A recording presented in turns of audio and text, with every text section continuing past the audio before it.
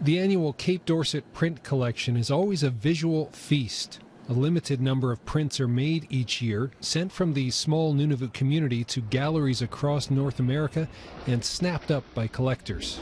People get hooked on it, and there's a lot of excitement and interest in this print collection, and so there should be. You know, they do fantastic work, and they've been doing it for so long. It's become a tradition.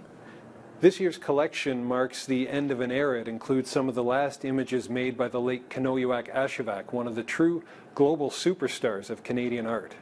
Ashevak's death earlier this year ended a remarkable life and career. She was one of the founding artists at the West Baffin Eskimo Co-op in Cape Dorset in the late 50s.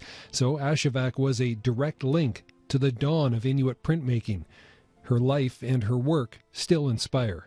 Her message to younger generations that don't try and copy someone's work. Maybe do your own creation. So that way you will be more recognized if you do your own creation. Young artists in Cape Dorset have taken her advice. The studio is thriving. New artists appear every year.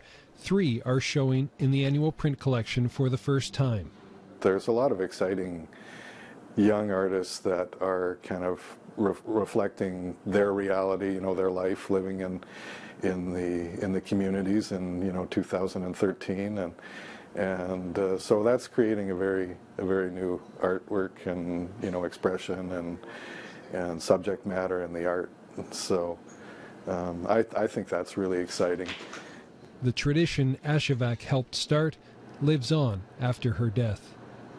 Paul Tucker, CBC News, Iqaluit.